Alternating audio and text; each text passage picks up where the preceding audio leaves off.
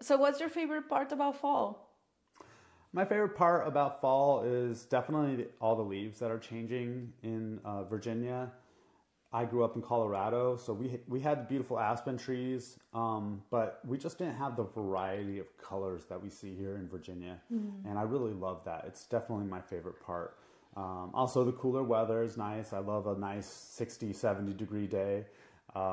And, you know, I have some pretty cool jackets, so it's a chance to wear them and kind of show them off. Change of wardrobe. Yeah, change of wardrobe, absolutely. Nice. So